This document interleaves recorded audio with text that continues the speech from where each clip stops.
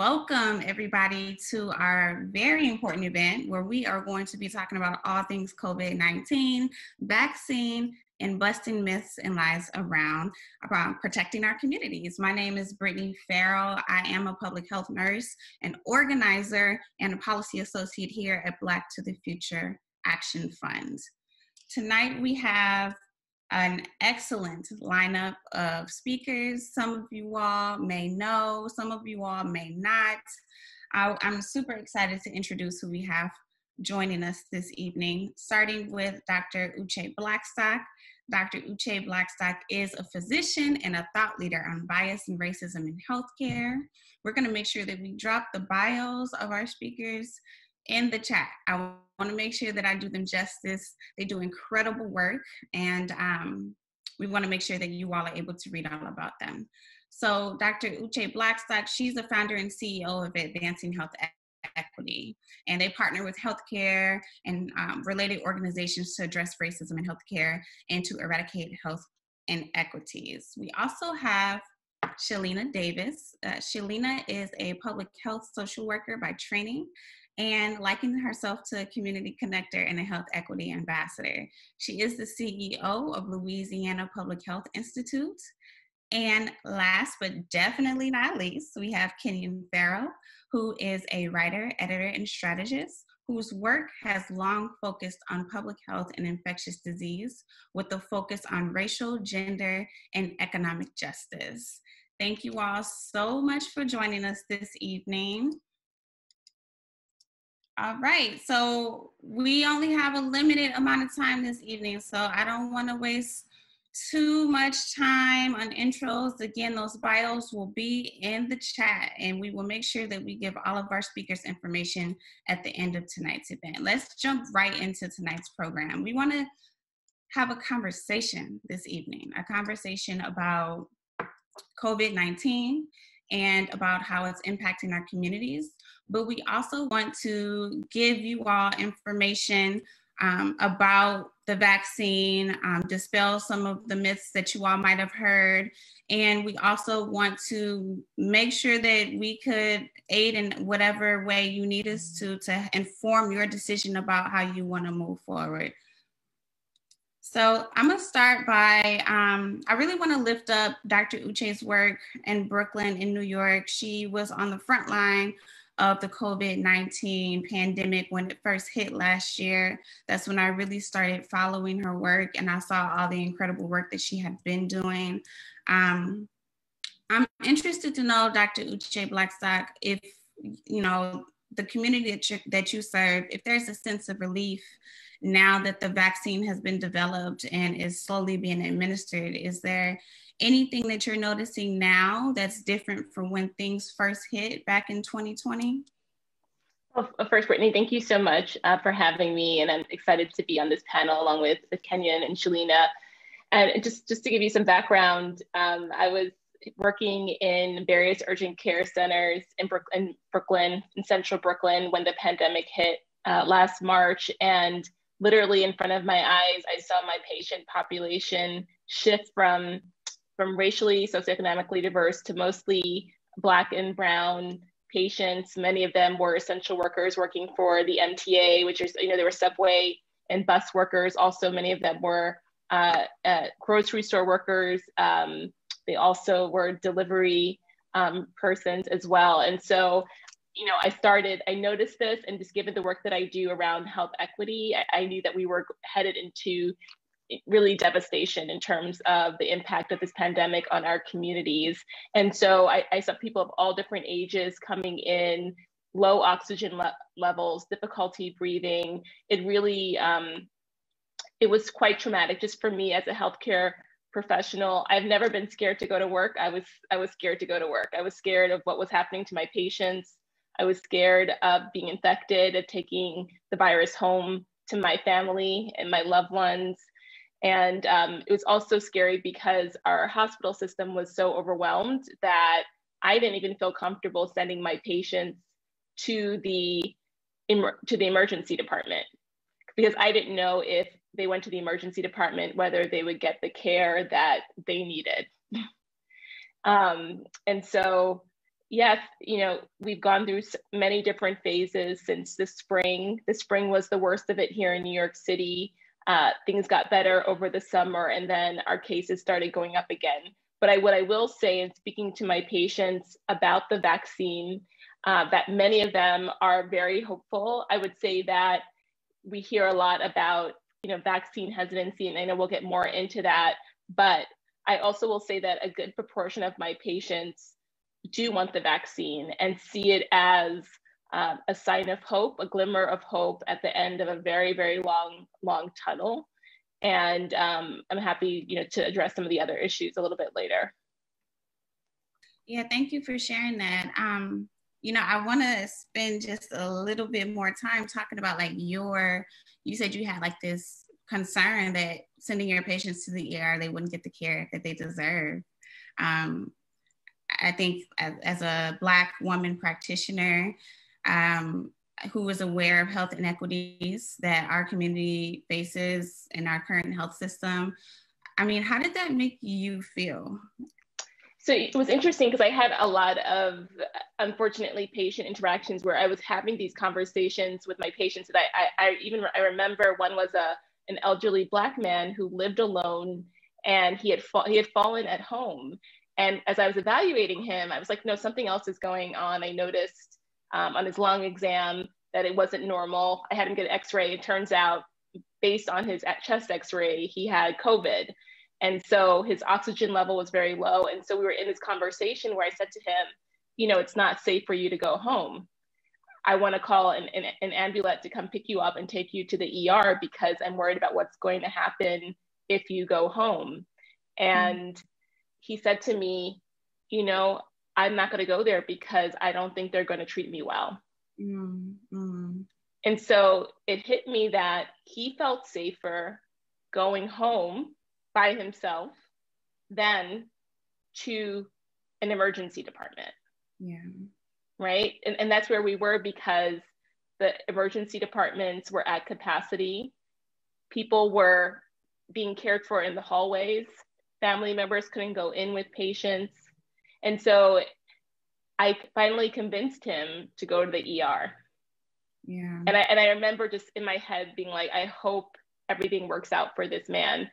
And I even remember a few weeks later, I had another patient, a young Black woman who, I guess she couldn't see me really well underneath all my personal protective equipment, but she was coming in with shortness of breath, and she had been diagnosed with COVID a few weeks earlier. And she said, I just want to make sure you're Black because I feel like you're going to listen to me. Otherwise, I'm out of here. And I said, don't worry. Yes, I'm Black. But these are the interactions that will never leave my memory from last spring, where we're in a crisis.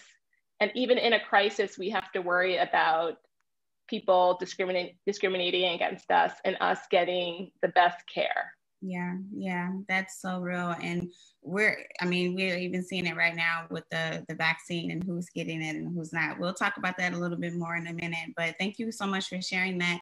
I know that when the pandemic was really hitting New York City very, very hard, it was at one point considered to be like one of the biggest hotspots at a particular moment last year. And I know a lot of people heard about it or were talking about it. What I didn't hear a lot about though is, not so much as like the bigger cities like New York, Chicago, LA, is like how the pandemic has been affecting folks in the South, and I know, Shelina, you are the CEO of Louisiana Public Health Institute. I would love if you could talk a little bit about, what was it like, when what was the impact of COVID hitting, Louisiana, like for you all who are addressing the pandemic in both the rural South and in like these urban centers. And also, I would love to hear a little bit about, now that we have this vaccine and it is slowly rolling out, what are you all doing to inform people about the vaccine? Sure. Thanks so much, Brittany, for having me and Black to the Future for having me. I'm honored to be on this panel with the rock stars, Dr. Uché and Kenyon. And so, yes, Brittany, the Louisiana Public Health Institute, we're a statewide community-focused nonprofit organization. We're headquartered in New Orleans, so an urban center. However, we do work across the state. So in rural areas, suburban, exurban, you name it, we do work in. And we mainly serve community-based organizations who serve individual community members. So we do a lot of policy programming and work that way. It was interesting because what you all probably heard, like many people here, when you hear Louisiana, people hear New Orleans, which is an important city in Louisiana. However, a lot of times rural areas and other areas in our state get left out of the conversations. And you probably heard, Mardi Gras had hit last year around February time. And we believe that probably was how COVID spread so quickly throughout New Orleans and then throughout the rest of the state. So, it was an interesting time where it was all hands on deck from our state and local health department to really help support getting people the support they needed around COVID-19. And then also you saw, like we saw across the country, disproportionately high rates of African-Americans dying from COVID-19, which we got a handle on pretty quickly. But just, high level, we're seeing both in rural and urban centers in our state, many of our community-based partners in Louisiana, have been and are on a journey towards addressing systemic issues that have plagued us throughout our history, where this idea of kind of social determinants of health or non-health related social needs or health begins where you work, live, play, and pray is not a new concept. However, where we need to begin to do the work is how do we bring this concept to action? If we know health is not just healthcare, and we need to bring health outside of the four walls of a clinic or a hospital, what approaches are we going to provide resources towards to do just that? Also, how do our mindsets shift around true and authentic engagement with community is what we've been reflecting on and thinking through, especially as we engage rural communities, because digital and technology like what we're on today is great. However, it's not the answer for everyone in terms of messaging. So especially in our state like Louisiana, 30% of our population does not have access or the infrastructure for broadband internet. So we thought about alternative strategies. And then on top of that, in terms of just, painting the picture of what's happening here in Louisiana, on top of COVID, our communities have faced ongoing man-made and natural disasters and crises like hurricanes, Delta, Laura, and Zeta. And more recently last week, I know a lot of you probably on the line from like the Midwest. In New York, we are not used to cold. Like today, I think it's 70 degrees outside. But last week, it was below freezing, and we're just not used to that. And that has continued to threaten our systems that serve our most vulnerable residents. So in terms of a plan right now, like all over the country, our major focus is vaccine distribution. Our Louisiana Department of Health, our state Department of Health, helps coordinate and manage the supply across systems.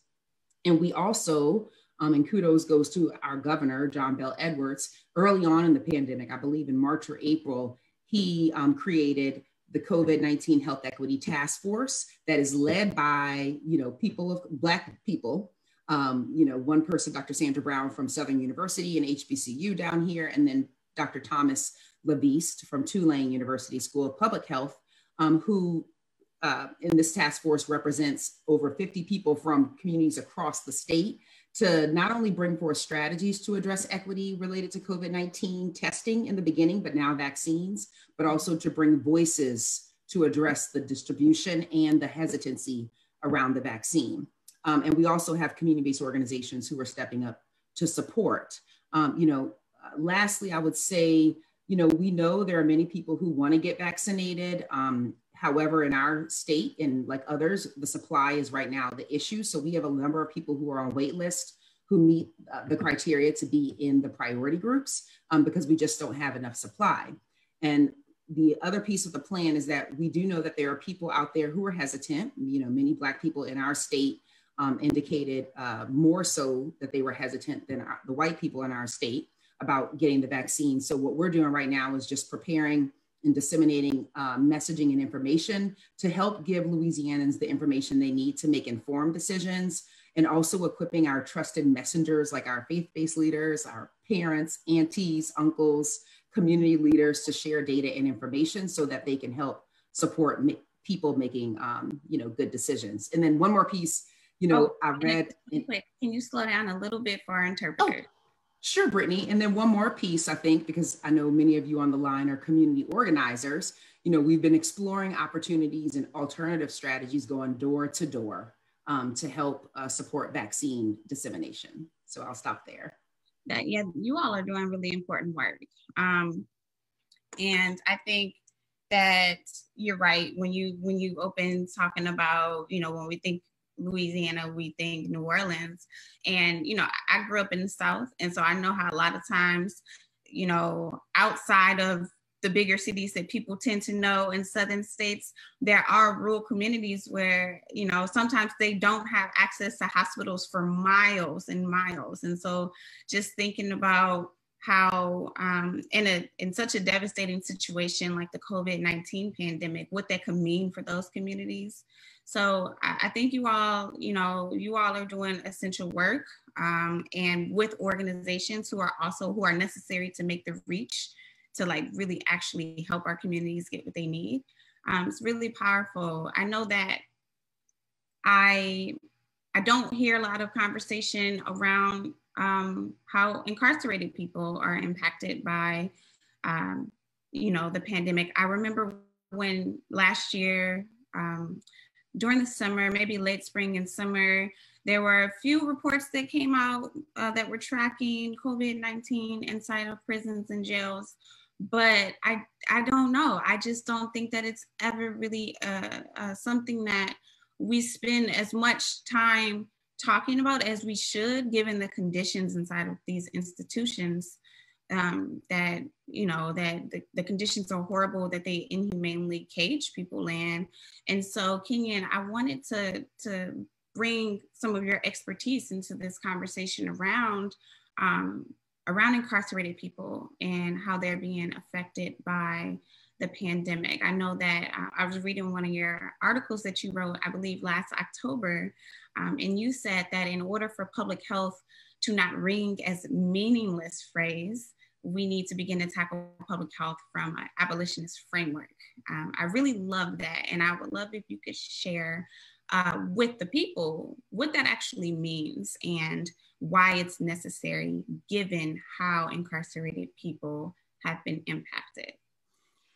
Sure. Thank you so much for the opportunity to talk with my esteemed colleagues and to answer this specific question. So first and foremost, when we talk about, an abolitionist framework and, people are becoming more and more used to hearing people talk about prison abolition, I think, over the last couple of years, which has been a great development. And I like to both talk about the sort of conditions within sort of prisons, jails, policing, the courts, all of those systems, but to also think about what we often talk about as the prison industrial complex. So I like to think about the ways in which the logic of policing and surveillance and kind of punitive measures as a response to conflict or difference or crisis or even things that we consider harm as having kind of pervasive impacts on even institutions and parts of our society that are supposed to be about supporting and helping people, right? And so when we talk about the prison system itself and thinking about public health, one of the things that I think that we don't talk as much about, I think started to happen because of COVID last year, is the fact that prisons and jails themselves are a major site of infectious disease transmission. Whether we're talking about, COVID-19, viral hepatitis, tuberculosis in some instances, spread pretty regularly. We see outbreaks in prisons very often. And often nobody cares, right? What's happening to people inside, or very few people really care. And so when I think about public health from an abolitionist framework, we have to think about the prisons themselves as a kind of root cause of epidemics to an extent. Back when I wrote that article, which I should mention was featured at Medium.com's Vertical Level as part of a collection that Colin Kaepernick sponsored about prison abolition. And I wrote the piece about public health and prison abolition. But we have to think about the role that prisons play, in epidemics. And at that point last year, as I was saying, the highest rates of COVID transmissions that were happening, when you looked at like 10 to 20 places around the country, they were all prisons and jails and immigrant detention centers in the United States at that point, right? So, so we have to think about, the role prisons play in that perspective. But then we also have to think about the ways in which public health itself sometimes also kind of acts police-like, right? And I think we have to, which is one of the things that drives the mistrust. So when people who are lay people hear us in public health talk about, epidemiology as disease surveillance, right? Surveillance, itself, or we talk sometimes about people who, a lot of times you hear in the case of tuberculosis or other diseases, like people who are non-compliant with treatment, or though, like those sorts of frameworks that are about, kind of punitive ways of thinking about public health. And so we have to really rethink not just how we talk about public health systems, but also reimagine them in ways that are more compatible with community needs, and that also get them away from and also thinking about prisons and jails as themselves sites of pandemics or epidemics, and needing to transform and ultimately abolish them as well. Mm-hmm. Yeah, thank you for that. And tonight we're going to talk a little bit more about vaccines later, but I'm just curious to know, have you heard of any plans for how they plan to protect folks who are incarcerated from COVID-19? Are there any vaccination plans in place? Or is this going to be another fight for us to make sure that folks who are incarcerated have access to the vaccine? The short answer is yes, it will be another fight. And it looks different from state to state and even county to county in some perspectives. So I believe Pennsylvania, for instance, is a state that has a plan to start vaccinating people in prisons, including prison staff.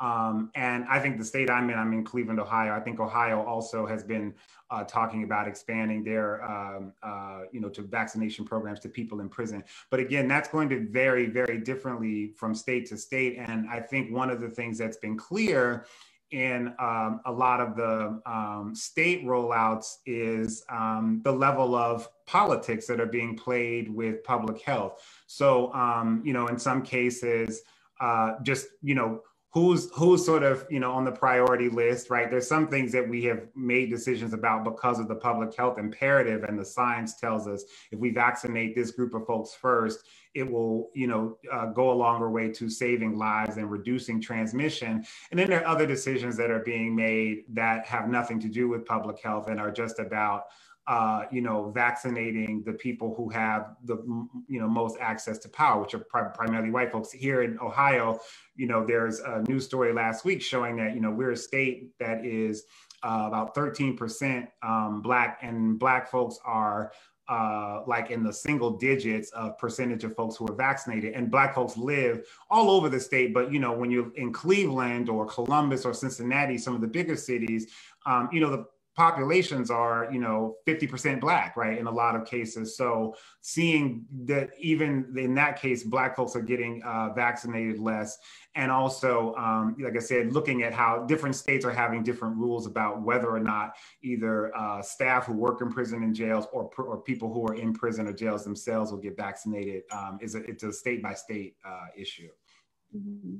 Yeah, what about our undocumented community, undocumented immigrants? I mean, that a large majority of our essential workers are undocumented immigrants who basically keep this economy running in so many ways. And so I know that more recently, as the news was coming out of Los Angeles about how communities were being impacted, I wanted to just ask,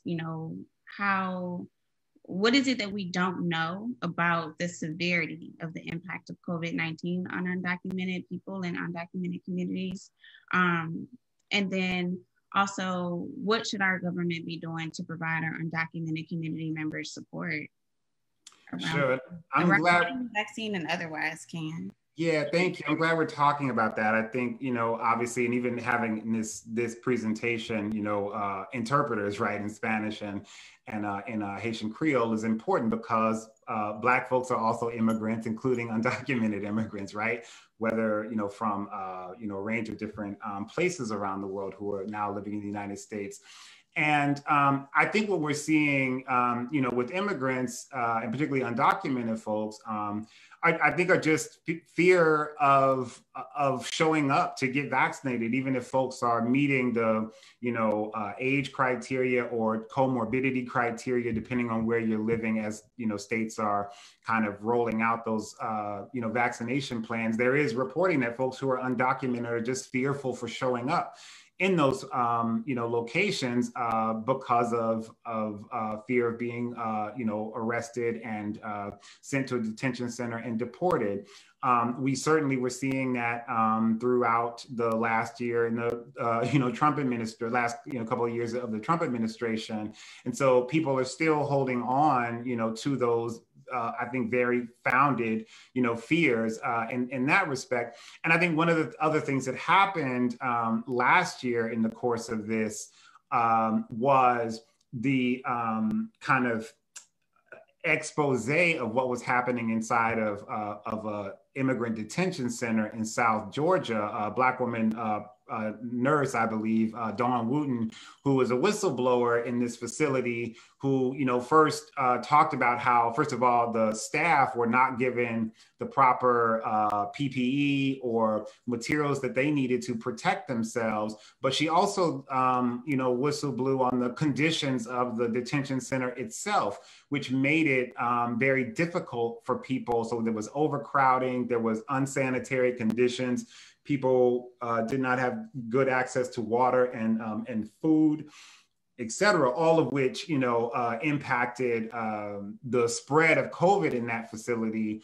And so I think we have to pay both attention to, what's happening to people who are outside of prisons who are undocumented, but also the people who are in the detention centers, as they're also dealing with the similar kinds of conditions that people in other prisons are dealing with as well.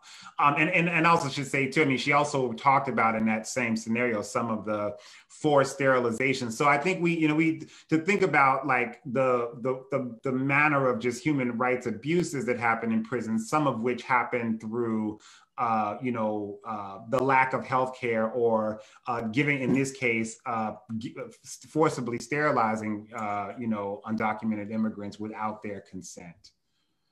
Mm-hmm. Yeah, and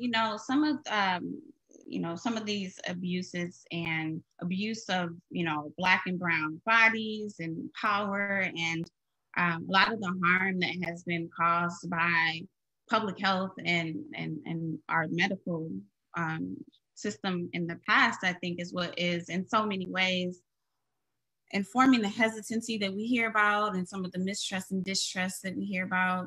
I think that that the mistrust is valid given our experiences here in this country.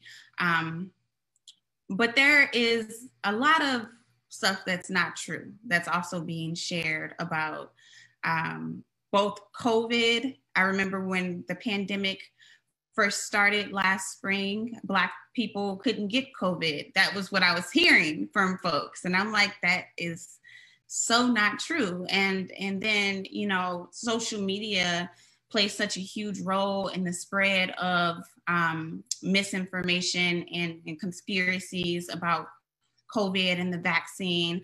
I really want us to, I think that we have to acknowledge, that a lot of harm has been caused to Black people and brown people and in our communities.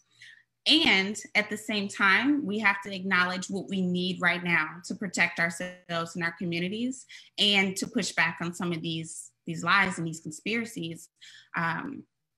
And so I would like to hear from all of you, just have a candid conversation about, just giving a little bit more context to this hesitancy, right? That we know does exist, but we also know it's a problem of access, but giving context to that, and then like really getting into some of these myths that we've heard, and spending some time actually dispelling those.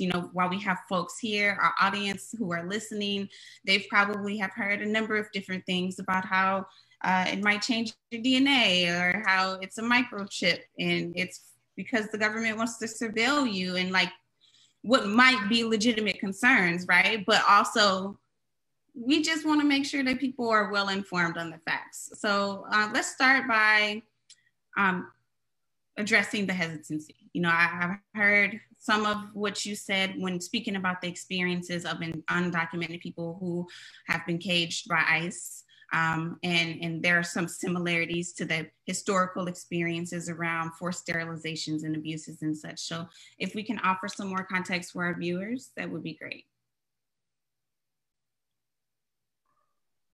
So I'll just, were we talking to Kenyon, Brittany, or anyone? Hear from all okay.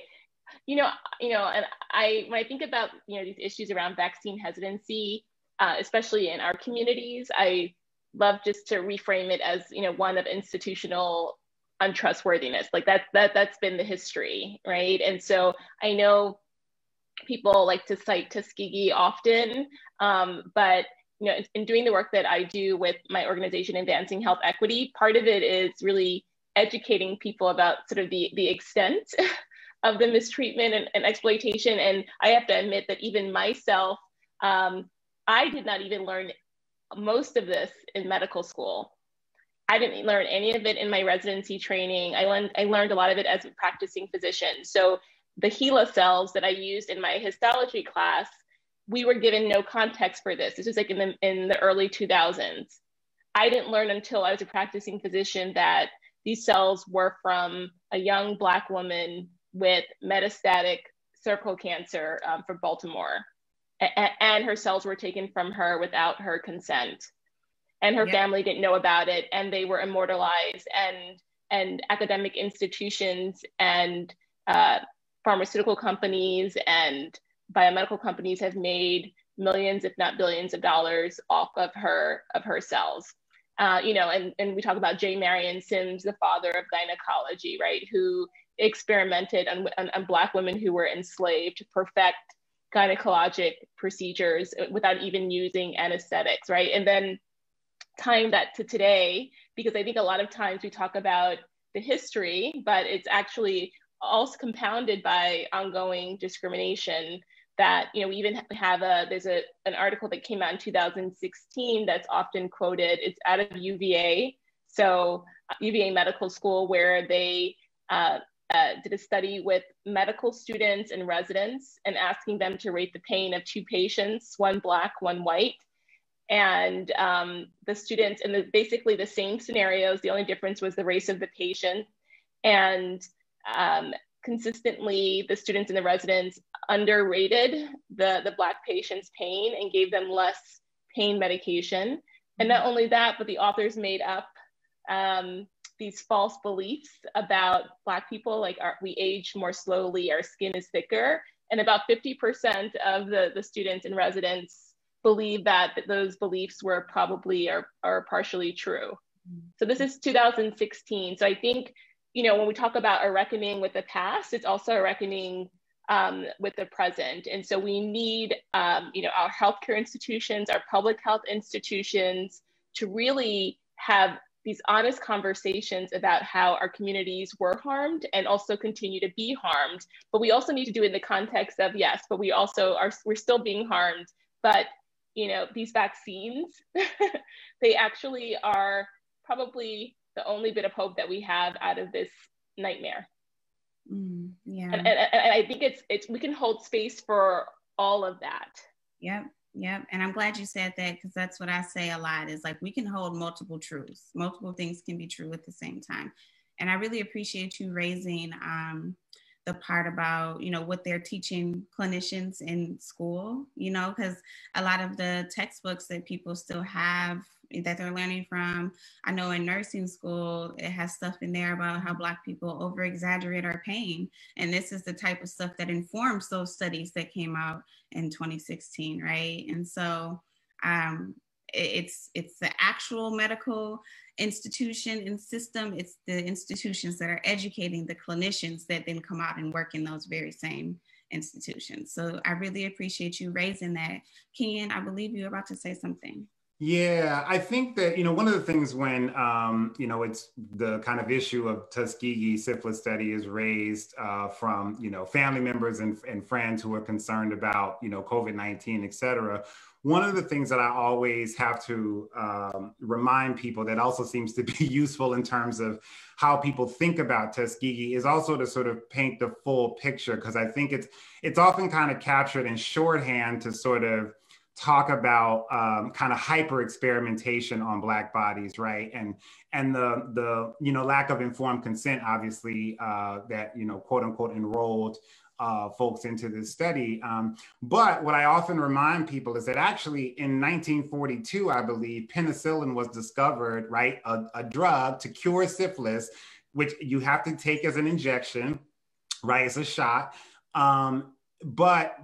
And was widely available by 1945. And yet the study went on for 30 more years, and they actively kept folks in Tuskegee who had syphilis from accessing that cure, right? You could get it literally the county next door, right? And so then talking to folks about one of the things that we have to think about in terms of kind of, racial justice and sort of racism in medicine and public health is actually more often the lack of access to things that we know work, right? More than it is about hyper experimentation. And then I talk to people about, the laws that were changed after 1973. And then also there are folks like, Dr. Blackstock, like Shelina, like myself, who are involved. Because I think sometimes we see when we think about like who are kind of like Black activists and organizers and social justice, folks or whatever, we think about folks who do work around police brutality in prisons, right? And maybe sometimes around education. Those of us who work in public health or in medicine as either providers and are activists, or who sit at research tables and, talk about the research and look at research protocols, or who write about, research as I do often, et cetera, we're often invisible from like the way the Black community sort of sees or thinks about people who are activists, right? And so I think like what's been very exciting for me in COVID is to see more and more Black folks who are researchers, who are healthcare journalists, who are public health activists, getting a little bit more kind of like shine, frankly, as like, no, we've been doing this work for years and we can talk about like the way these things work. And so I think, and that has been very helpful, for folks, in terms of discussing what's been happening with the COVID. And they'll also point to Kizzmekia Corbett at, NIAID, right, as one of the people who's responsible, a Black woman who's not even 40 years old, right, who is responsible for helping develop one of the vaccines that's currently in use, right? And so when I talk to Black people in those terms, folks get it and kind of open up a little bit more about the possibility and go from the mistrust. And I also think we have to separate like the sort of hesitancy or quote unquote mistrust and the conspiracy theories. I think they're slightly different, and have to know how you're talking to folks in those contexts. Yes, very important. And speaking of conspiracies, and I'm just going to lies, some of them are just flat out just like really weird lies about the vaccine. Let's talk about that. So I want to talk about like, what have you all heard? I know I named a couple of some of the more extreme conspiracies that I've heard about the vaccine, but what have you heard? And let's spend some time like unearthing the truth around these things that have been said. I know that people are concerned about DNA change. This is an mRNA vaccine. I know it's new, but can you all speak to how this is not going to happen to you if you get the vaccine?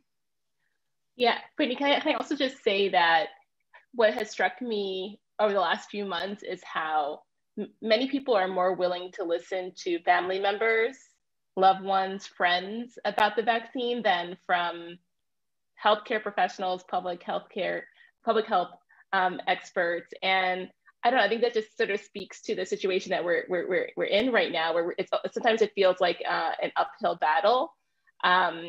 And so I just want people to be mindful of where they are getting their information from, and making sure that definitely is a trusted messenger, but someone who has some expertise in that area. Definitely one thing that I keep hearing is that, and actually I saw a hip hop artist that I loved when I was younger, I saw him tweet this out, but then he deleted it. But he said the vaccine is actually injecting the virus into people. And people came down really hard on him, and I actually felt bad about it, because I'm like, no, this is not about shaming him for writing this. This is about let's educate.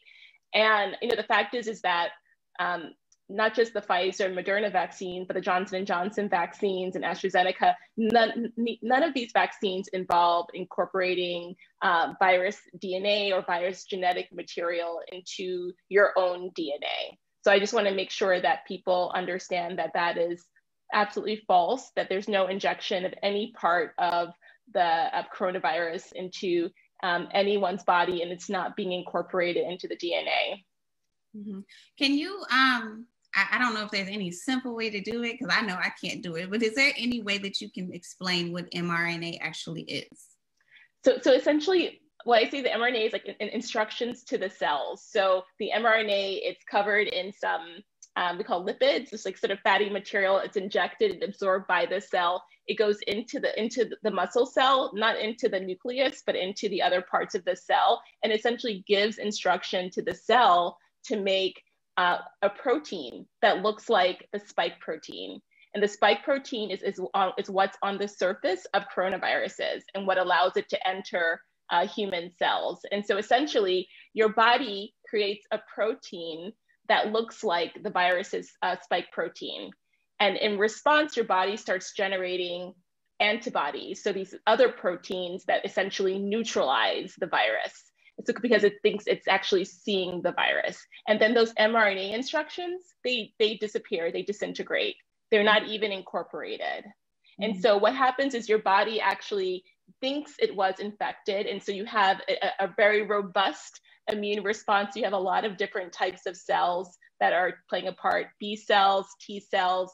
A lot of these cells actually remember seeing the spike protein, so that if you're ever exposed to the virus in the future, your immune system can protect you. Mm-hmm. Thank you for breaking that down.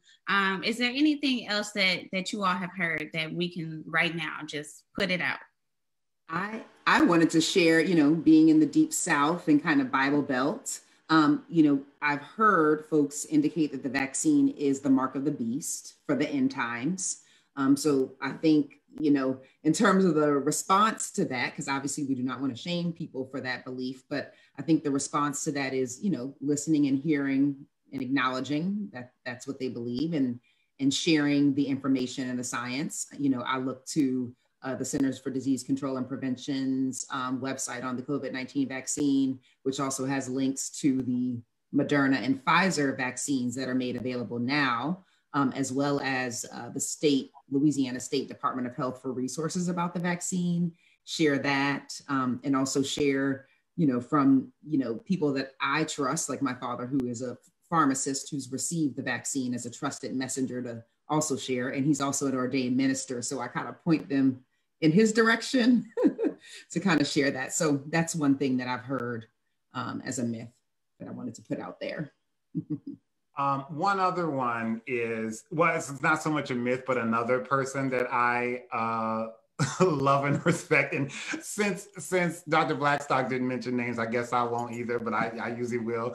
But I'll keep it confidential. But there was a post about well, how come we got this vaccine so fast and we don't have a vaccine yet for HIV and a list of other conditions?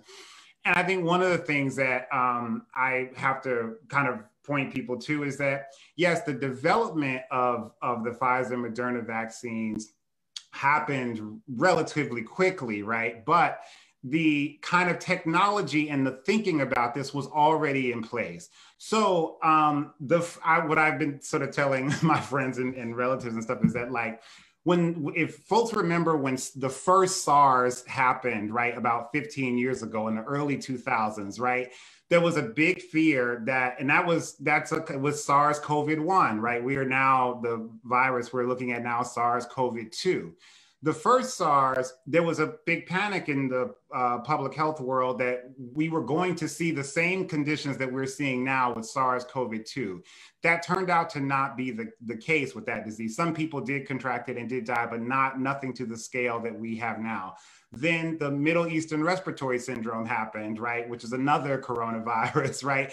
Another fear that we were gonna have a global pandemic like we're seeing now. And in both cases, scientists and both, microbiologists and virologists, yes. Slow down a little bit, yeah, because this is important, and I want folks to get it. I'm conscious of time, so I'll slow it down. I was trying to run through, but I'll slow down. So again, we over the last 15, 17 years or so, because of the first SARS and MERS, which were two coronaviruses that we thought were going to become global pandemics, didn't happen.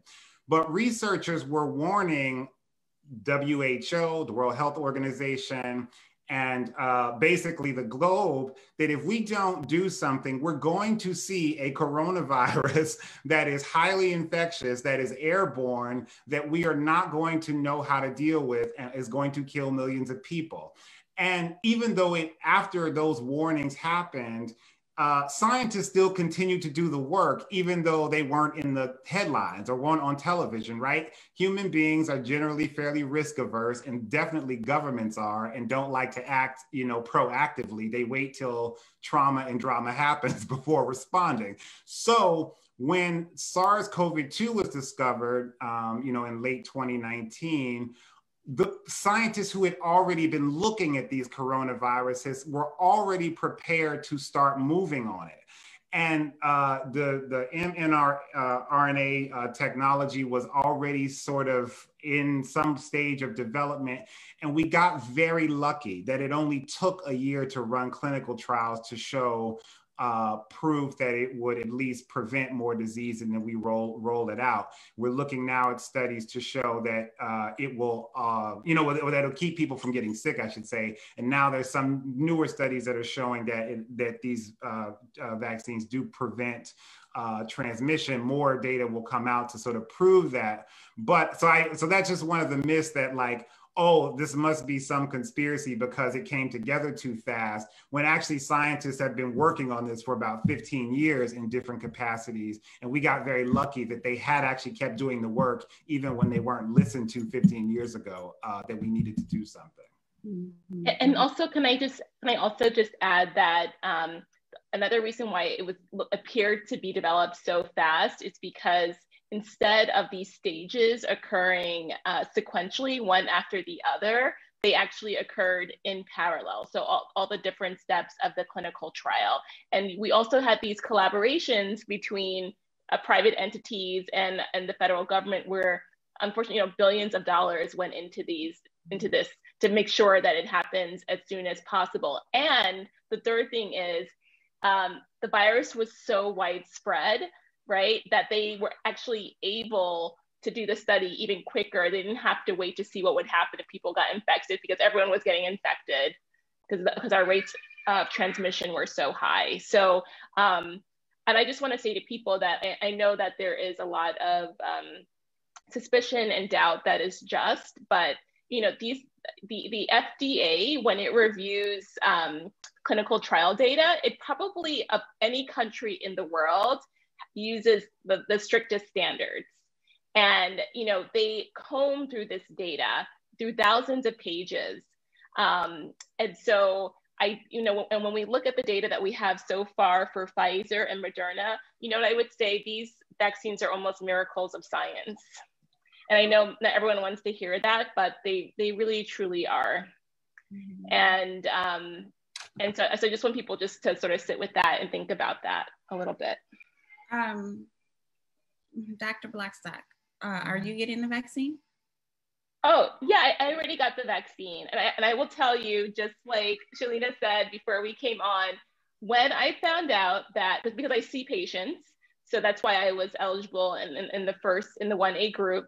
But once I found out that they sent the email saying that you could sign up for your spot, I was on that phone on hold for like 3 hours. I was like, I could not get that vaccine quick enough. And let me tell you why.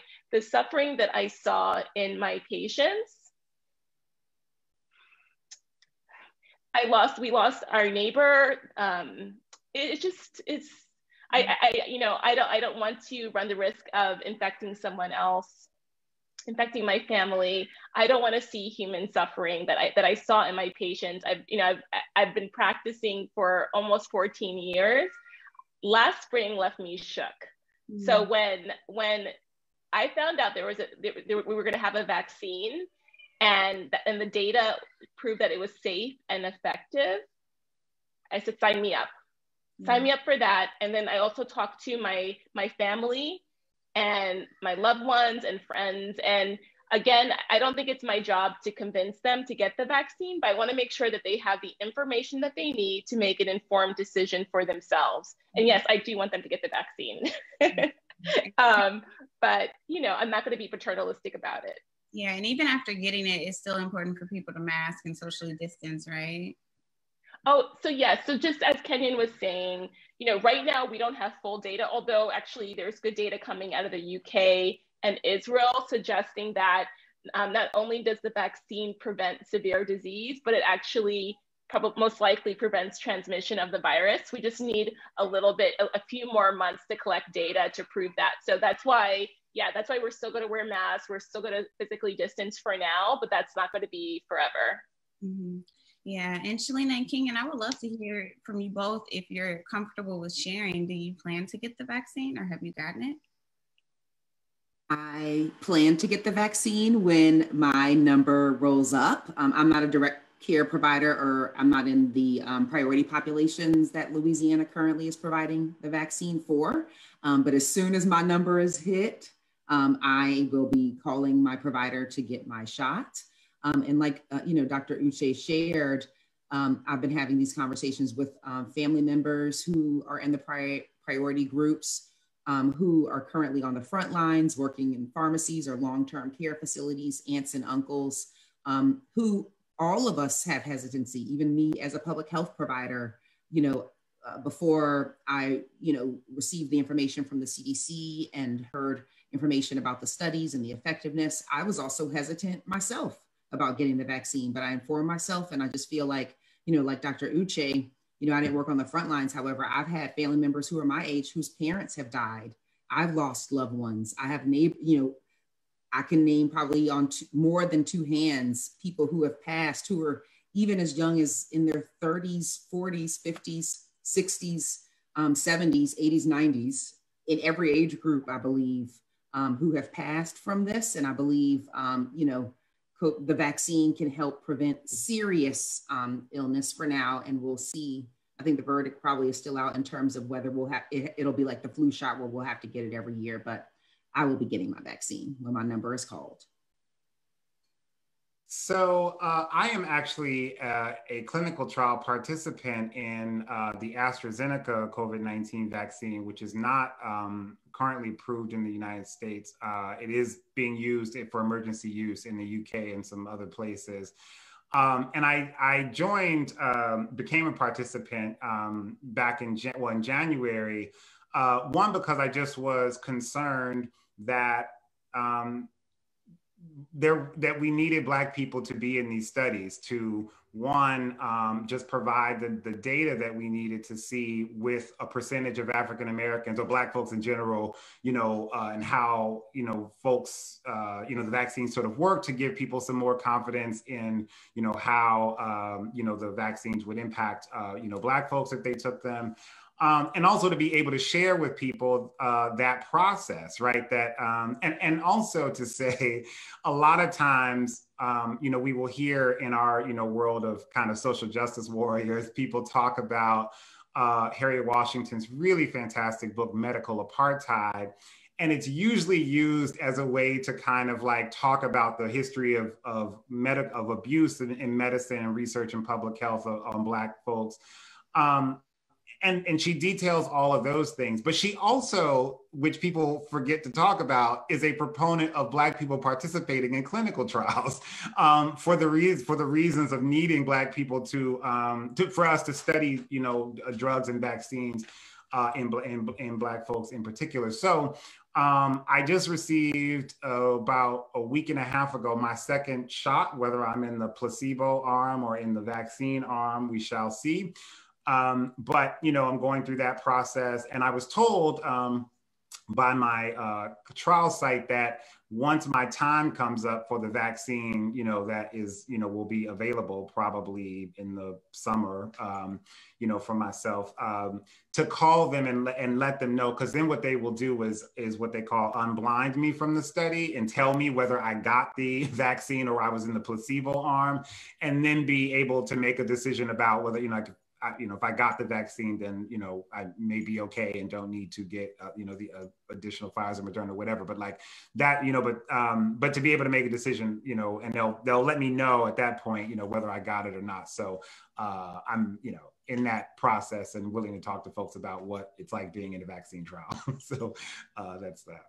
Yeah, that's great. Thank you so much for sharing. Can I just say something? I just see Denise put a comment in the chat about the vaccine trials not being diverse enough. And so I just want to say, definitely Moderna, they halted the trial so that they can increase diversity. And so actually both Pfizer and Moderna, and definitely Johnson & Johnson, have numbers that are pretty representative of the US population in terms of people of color. So I don't want people to think that, these weren't studied in Black people or Latinx people, and that also what they saw in the data is that there were no differences in how the vaccine responded in people based on race. Mm-hmm, mm-hmm. Yeah, I think, both of you, thank you for that. I think it's super important to talk about Black people in clinical trials. I know that, there is a lot of exclusion, or has been a lot of exclusion in clinical trials in the past too, along gender lines and if you're pregnant or not pregnant. And what this does, I think, is it does leave us without the data. It leaves us without a way to actually be able to talk to people about the effectiveness of, for example, the COVID vaccine in pregnant people. You know what I'm saying? Like at first it was, we don't know, it probably isn't a good idea. And now they're saying that it's safe. If pregnant people would have been allowed to be a part of that clinical trial, we would have evidence to be able to make a concrete assessment. I think with the exclusions that the exclusion that has happened in the past, and that sometimes still does happen, it really does, it can cause, a gap in knowledge that will take time for us to be able to actually fill.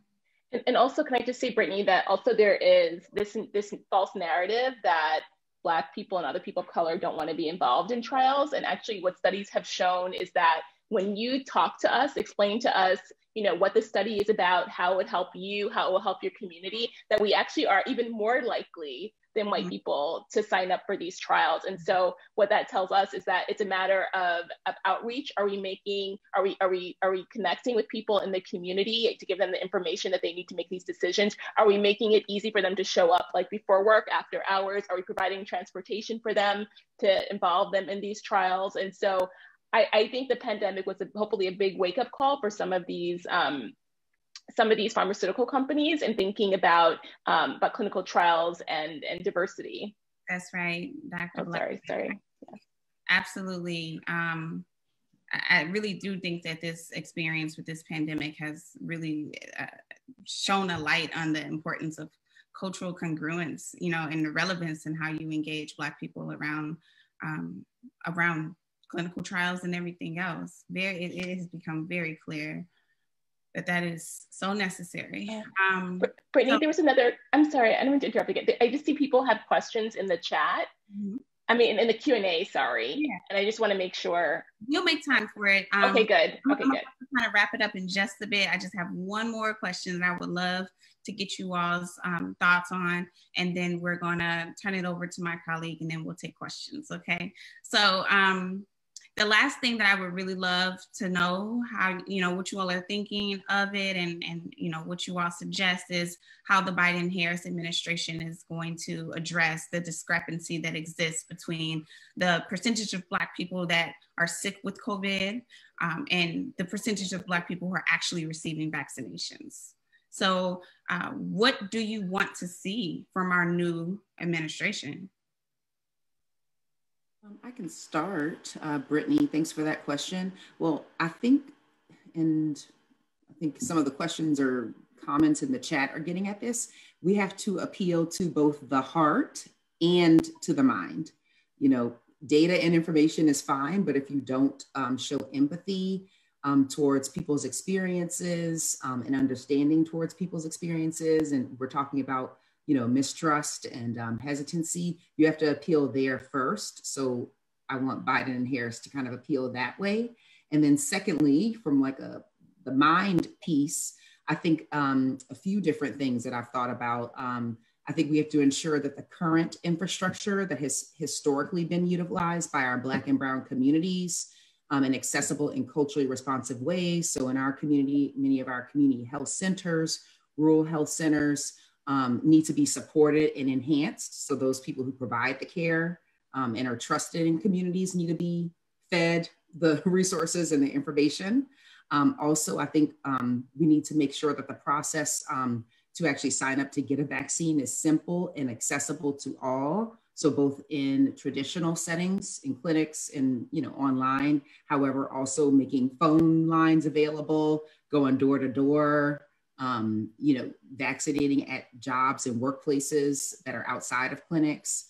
And then lastly, I would say, I think we need to prioritize our frontline workers who are not, our physicians have been prioritized and healthcare staff, but we also need to prioritize our frontline workers who are in grocery stores, pharmacy clerks, in long-term care facilities who may be our janitorial or custodial staff who may be impacted by this. So those are the few things that I think we need to focus on with the Biden and Harris administration. Thank you. Does anyone else want to answer briefly so that we can get the Q&A? Yeah.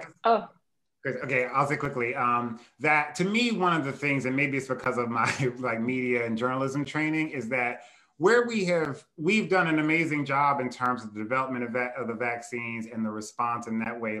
Obviously there are things that could have happened very differently under the last administration, right? But in terms of just the vaccine development piece has been astounding. But what we're still having problems with is the communication about what's risk, what isn't, what is, the vaccines, the process, et cetera. So one of the things that's really important to me is that we actually, and I will be doing this as part of my advocacy. And to be frank, I'm actually literally thinking about going back to school to get a PhD in health communications because I'm very frustrated with the lack of any real strategies. You need real data and research to show what are the best strategies to communicate these very complex issues to people, right? And so to me, I'm interested in pushing the CDC and NIH to create studies that are looking at what are the kinds of health literacy programs that need to be ongoing, and we don't need to wait until people, until we're in a pandemic to then explain to people how vaccines work, right? Or to explain, clinical research, right? And randomized controlled trials, or et cetera, right? So I want more focus on ongoing and increasing our public health infrastructure to include the kinds of public, education campaigns around vaccines and treatment of a range of different things so that people understand what those things are and not try to back end it in a crisis when, everyone is terrified and hearing a bunch of things on the internet and et cetera. So that for me is a big piece of it, is really, wanting the administration to create some research funds and then implement some strategies over the long term to really help people explain. Because I would say, it's what I tell my friends all the time. It's it's okay to have whatever misgivings or hesitancy or mistrust that you have, but let's have it with the basics of the right information, right? And so for me, that's a big focus of what I want the administration to be looking at as well. Yeah, thank you for sharing that. And Dr. Blackstock, do you have anything before we move on to Q&A?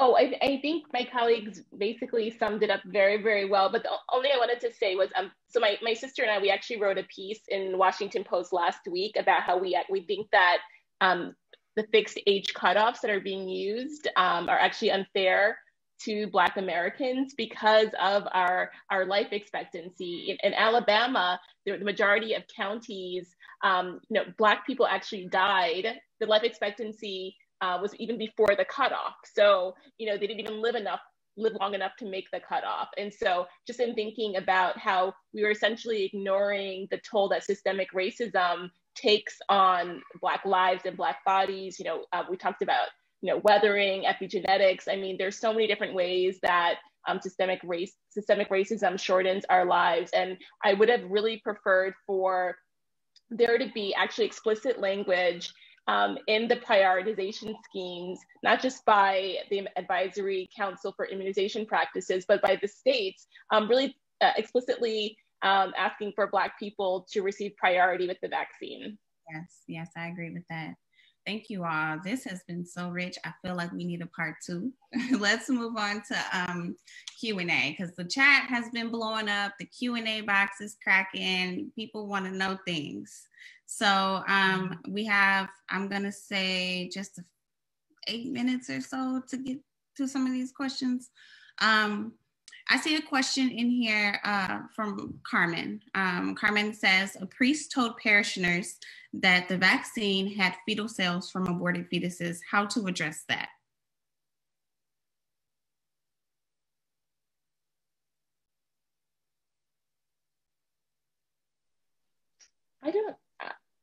I've never heard that. I did not. I don't know. I don't think that is accurate. But happy to look that up. But I've never heard that the vaccines contain fetal cells. Yeah, I haven't heard that one either. Yeah. All right. So Gillespie says, there's a concern that Black Americans will receive the less effective vaccine, Johnson & Johnson vaccine. Do you have any thoughts on that? Okay, I have very strong feelings about that statement. First of all, the reason why the numbers are different for Johnson & Johnson and the Moderna vaccine is because Johnson & Johnson trial was later in the pandemic, and they actually did the trial in South Africa, in Brazil. So we got a chance to see how people with the variants responded to the vaccine. That was a gift to us, right?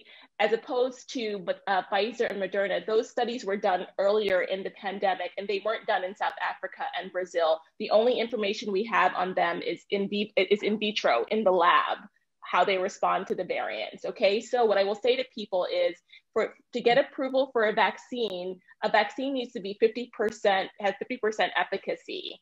Johnson & Johnson has that, Moderna has that, Pfizer has that.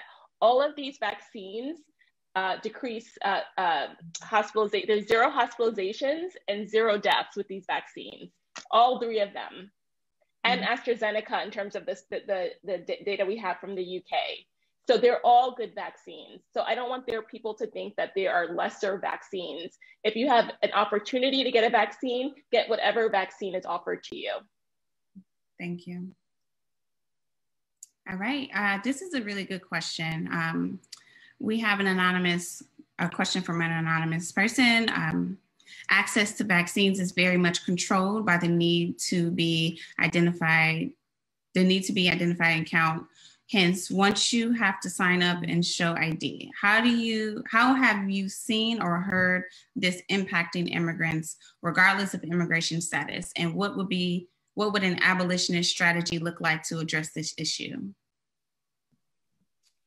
Well, I think that, first of all, people should not be asked for IDs to sign up for vaccine. I mean, there's ways to verify, first of all, the place in which we are right now, where in most places, people have to actually register online. They have to get, you know what I mean? So like, there's, ways to, sort of verify if this person is the, person that they say they are, online. I think that we just should not be doing that. And certainly in the next few months, as more of that, as we have more vaccines, and they'll be expanding the list. I just think that, yeah, we should not, or they'll, you know, be expanding who can access it, you know, based on, you know, age or whatever the cutoffs will be. But we just shouldn't necessarily be asking people's, you know, necessarily for ID. If a person has to sign up online, what's your name, right? Like, I mean, that's the first place to start. There's, you know, just, I think that's kind of how we have to deal with it. And then certainly as we have vaccines that are readily available from most places, you know, folks will be, if we get to the place where people can get it at like their local, you know, pharmacy or whatever, like, you know, you won't necessarily need, and we will also need to put specific vaccine access points in places for people for whom may not have IDs, or who may, you know, so I think some of the things like here in Ohio, where they're talking about, you know, kind of the big, you know, football and basketball stadiums may become, you know, public access sites for vaccines. And maybe it's in those kinds of places where once we have enough vaccine to go around, where there really won't need to be, you know, these kinds of like measures in place, that people will be able to just to get them. Yeah, thank you for that. Question from Sean McBride. We have about 2 minutes. How can community health centers help the Black community and people of color improve their access to better health care and decrease infant mortality, something that Biden mentioned having in our communities? I know that is, yeah, who wants to take that question?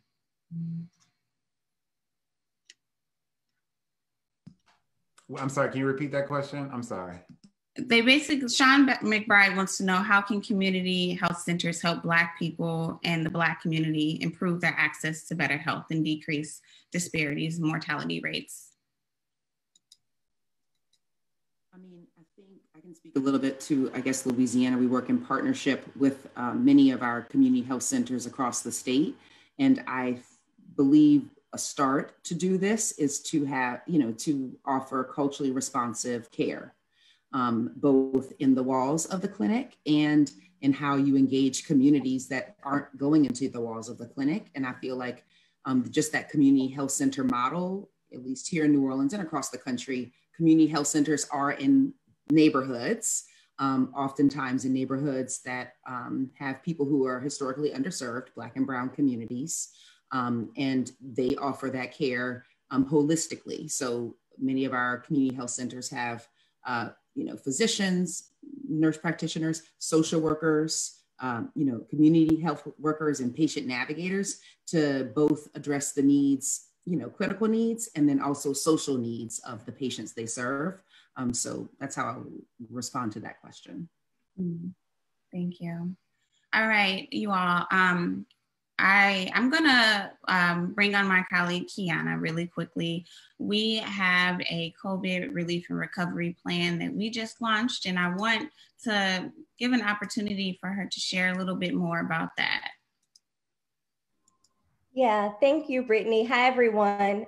Of course, my mother is just bringing the dogs in from a walk, so if you hear them, I apologize. But I'm Kiana Gregory. I'm the political director for the Black to the Future Action Fund. And first of all, I just want to take a second to appreciate our incredible panelists. I appreciate your expertise and your commitment to equity and to our communities. I want to thank our audience. You all have been incredible. The questions that you have dropped in the chat tonight, the time that you have given us, it's clear that we're all paying attention to this, and we are going to do everything we can as a collective to make sure our communities come out the other end of this whole. So in addition to some of the resources like tonight's event and also some educational materials that we'll be providing on the website, I also just wanted to say that we are fighting this on all fronts. Last week, we launched 2 campaign plans. One of them, we're calling it our Black Mandate. It is essentially our 100 days policy agenda for the Biden-Harris administration.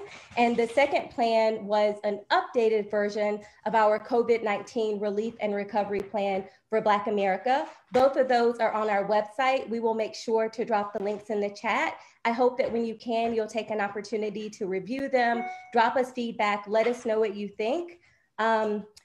The reality is that I am super excited we have these vaccines. Like Shelina, I will also be in line as soon as it's my turn to take them. But until we get to that point, we understand that our communities really are at a tipping point. You know, 41% of Black businesses have permanently closed. The last figure I saw around Black lives lost was at 60,000 and going up every day. We have millions of people unemployed, and we're not going to recover without a bold and aggressive plan from the Biden-Harris administration. And so that's what these campaigns that we launched last week are aiming to get us. So I just wanted to share some of our top policy priorities, and then I wanted to ask you all, when you can, to take a look at those plans and to help us continue to lift up these messages, because we're in conversations with legislators, we're talking to the administration. The conversations are encouraging and they're wonderful, but it makes a difference if we are coming to them speaking with the power of 30 and 40 and 50,000 Black folks, in addition to the research and the data that we've collected. So our top policy priorities over the next couple of weeks, as this COVID-19 relief and recovery plan that the Biden administration is calling the American Rescue Plan moves through the House, are $2,000 monthly checks tied to what's called an auto stabilizer. And all that means is that we would have $2,000 checks until the economy has recovered to pre-pandemic levels. It is enough with the one-time checks. So far, we have gotten $1,800, which is roughly $6 a day, and that's just not enough. You can't keep people fed, we can't keep roofs over our head unless we have money and the certainty of knowing that that money is coming, so that people can have a confidence in paying their bills and taking care of business and taking care of their families. We are also asking for the extension of the national moratorium on evictions for both renters and homeowners. Again, tied to an auto stabilizer. It's time out for the arbitrary deadlines. People need certainty. You know, outside of getting the vaccine, one of the only ways to protect ourselves from this virus is to social distance, and people can't do that if they don't have a home to go to. Finally, I think what's sort of most relevant to the conversation we've been having is that we need the resources to ensure that we can have racial equity in vaccine distribution. Some of the latest numbers that I saw are that roughly 6% of the people who have received the vaccine so far are Black. That's not enough. We are 13% of the population. We are roughly 30% of the deaths, and we are at 6%. And this conversation that's happening in the national media around our hesitancy to get the vaccine, certainly that's a factor, but we know that what is really at play is access. And so that's what we are asking the Biden-Harris administration for. And on the screen are just some of the measures that we believe will help us get to racial equity in vaccine distribution. So I'm gonna stop now because I don't wanna stand in between you all and the experts, but I just wanna appreciate you all again for being with us tonight. And I am co-signing what Brittany said about having a part 2. We're gonna do it, it's coming, be on the lookout. Thank you, Kiana. Thank you so much. Yes, I feel like we ran out of time so fast. The conversation was so rich. Can our speakers just come back on the camera so I can just thank you for joining us this evening. You all have been excellent.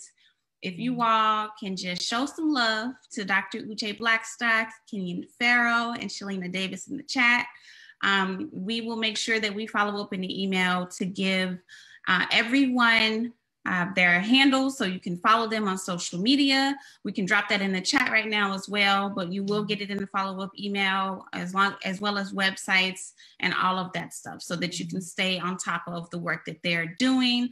I want to thank our language interpreters.